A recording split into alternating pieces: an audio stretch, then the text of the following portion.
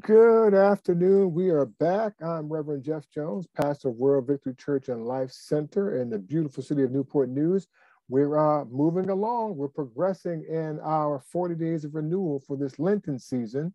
We just finished up. Let me share this for you. We just finished up with Psalm 1, what was it? 39. So now we're picking up today with Psalm 32, verses 1 through 4. And then on Friday, tomorrow, we'll do 32, 5 through 7. And then the next day, we'll close it on out. So this is a great psalm because it talks about forgiveness, a little bit different from the previous one from the day before. But I think you'll find some interesting things here. But let me give my commercial, right? So at World Victory Church and Life Center, our purpose is to help people meet God through Jesus Christ, who will meet their needs at every age and stage of life. And we believe wholeheartedly that worshiping God is fundamental, right? We also believe in fellowship. We've got to get together. We've got to live in community. We've got to share this world. And so we have to fellowship together. Discipleship is so important. As you see, we're going through this verse by verse Bible study, doing it from a literary perspective, but we're going through it so to help you understand that I don't believe that God would have inspired people to write a book that you could not understand. So that's discipleship. Then there's ministry, what we're doing for other people. And quite frankly, many of us are good at ministry, whether we're doing it through the church or not, we're always helping people. And then lastly, evangelism or outreach. We've got to spread the good news of Jesus Christ. And this is one way to do it. So what we need you to do is to like, subscribe, make comments. If you got something out of the lesson, let us know. Comment. If you're on YouTube, go ahead and click that notify bell so that you're notified whenever we post content. All right, so let's go ahead and get started. You see what we've got going here. You got that covered. So let's go on and let's go through the text. So we're going to look at Psalm 32. I'm going to read it today from the Amplified version. So what I do, oftentimes I will use Bible Gateway because I want you to know that there's a way to get more versions of the text. So you can actually go through and see what's important, how different writers or groups of people interpret it. So today we're going to use the Amplified version. I'll read the whole text, but we're going to cover 32 through verses 1 through 4 today. But let's do the whole thing. A Psalm of David, a skillful song or didactic or reflective poem. That's called a maskil. Blessed, happy, fortunate, to be envied is he who has forgiveness of his transgression, continually exercised upon him, whose sin is covered. Blessed, happy, fortunate, to be envied is the man to whom the Lord imputes no iniquity, and in whose spirit there is no deceit. When I kept silence before I confessed, my bones wasted away through my groaning all the day long. For day and night your hand of displeasure was heavy upon me.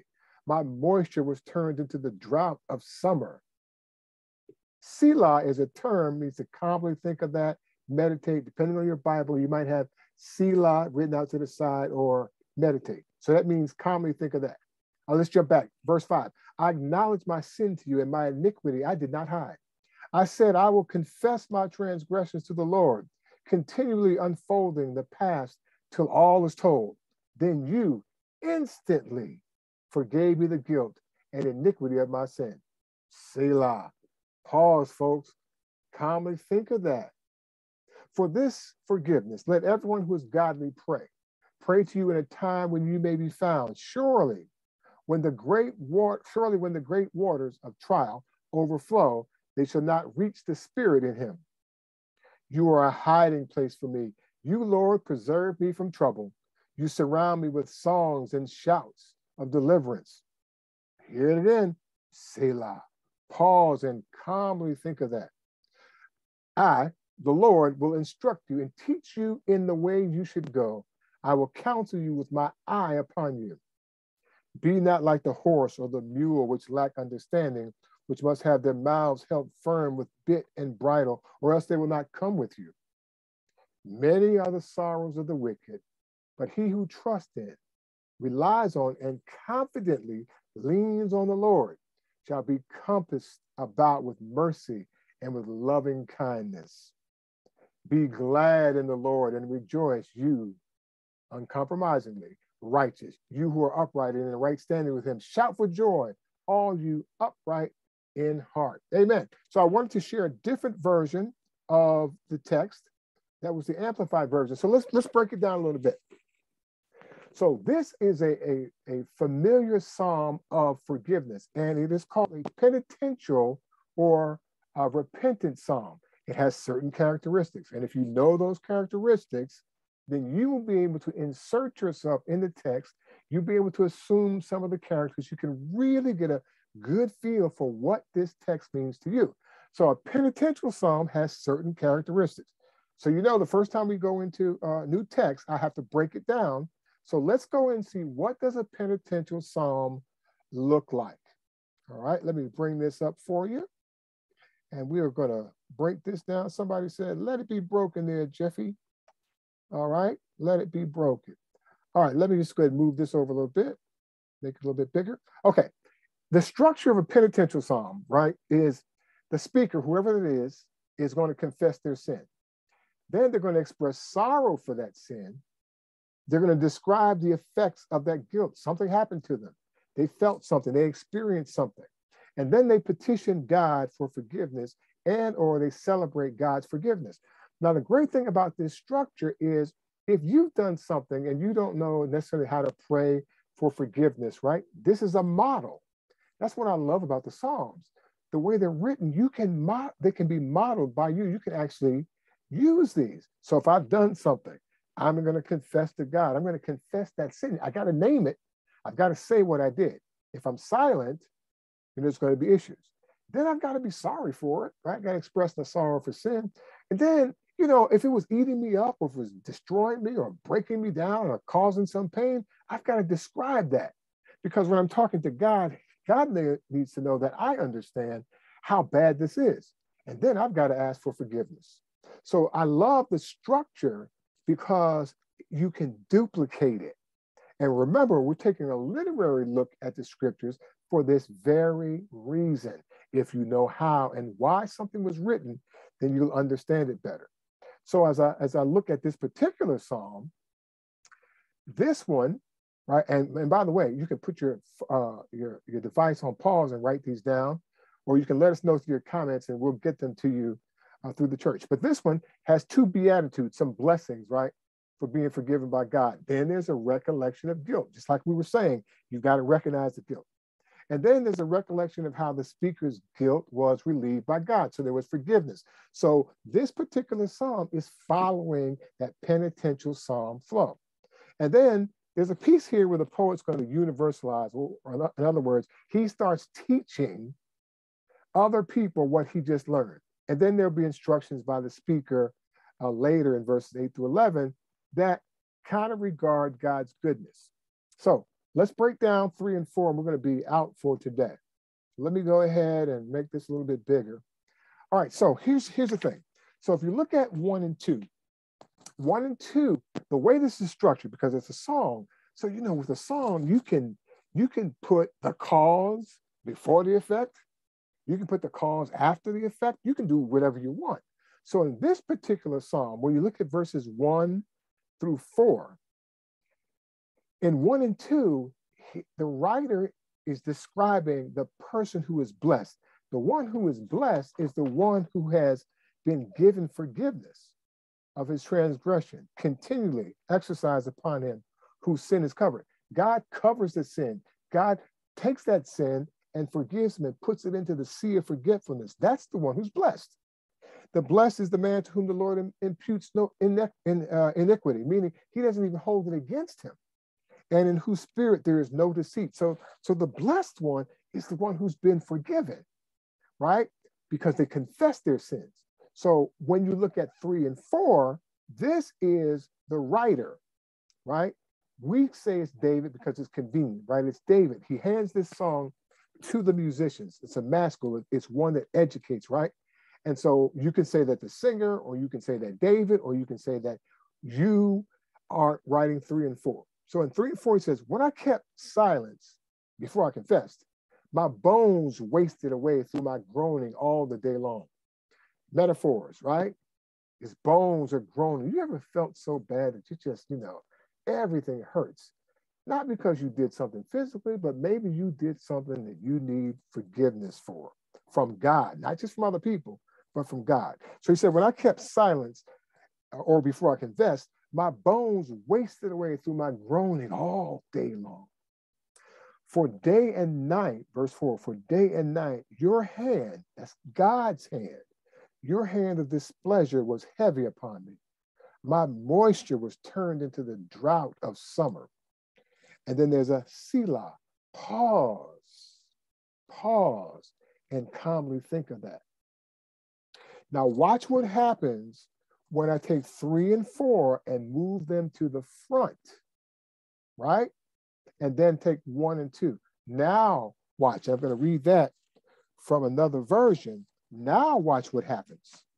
We're going to take 3 and 4 and we're going to move them.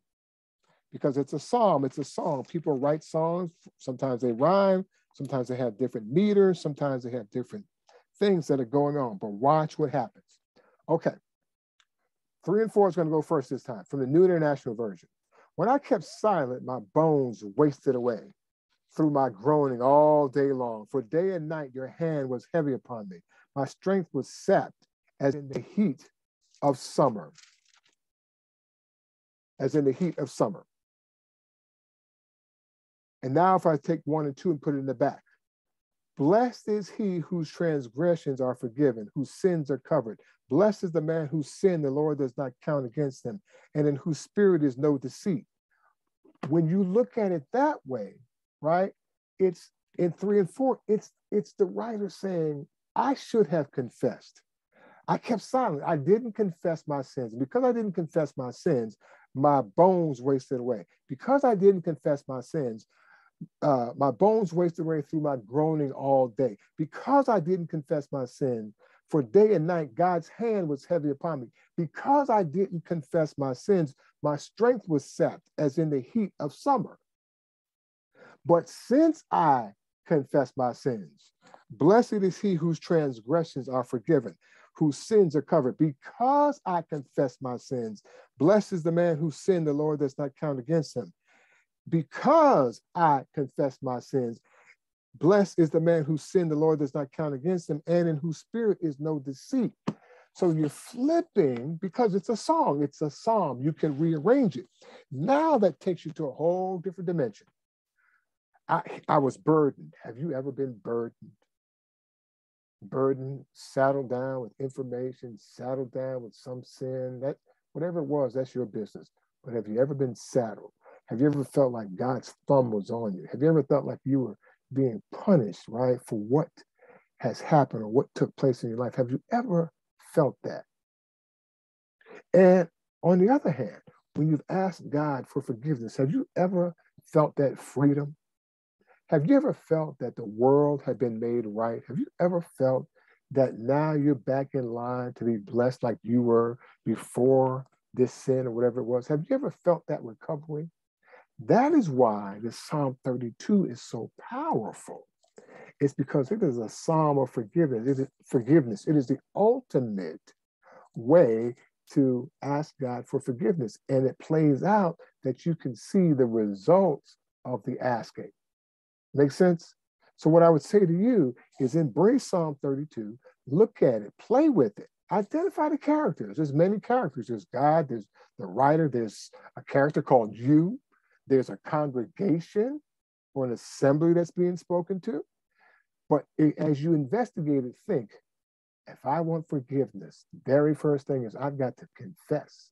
And don't we hear that in the New Testament, that if we are careful to confess our sins, that God is faithful and just and that he will forgive our sins, right? So this is a beginning of that, right? Psalm 32. All right, so that's Psalm 32. I hope you got something out of that. Work it. You got to work it. You got to put in the work. But what we need from you is to go ahead and like it. Like on whatever format we've posted on, whether it's in LinkedIn. I've been tweeting these out too. I've been sending them through Twitter, LinkedIn, Facebook, YouTube, wherever you are. Go ahead and hit like. Give us a comment. Go ahead and subscribe. We want to build the number of subscribers. We want to multiply exponentially the number of people who are feeling better about breaking down scripture and having it work in their lives. Okay, let's pray. God, I want to thank you for bringing us together. God, I thank you for whoever's watching currently and whoever's watching whenever they watch. God, I pray that they are able to use what you showed us and how to teach people to read the text, that they may use it to their benefit, oh God, that they may get a little bit closer to you, maybe that they may feel a little bit more able to navigate through your word. We give you the praise and the honor and the glory for what you've done here, God. We appreciate you. We love you. We lift you up. We magnify you. In Jesus' name we pray. And they all said amen and amen. Well, every day we talk about life is difficult. And we leave with the same benediction every day because we want you to know, even though life is difficult, these are the words that Jesus said, in this world, you shall have trials and tribulations, but be of good cheer, for I have overcome the world. Go in peace. Have a lovely rest of the evening. Remember, God loves you so very much, and so do we. Amen and amen.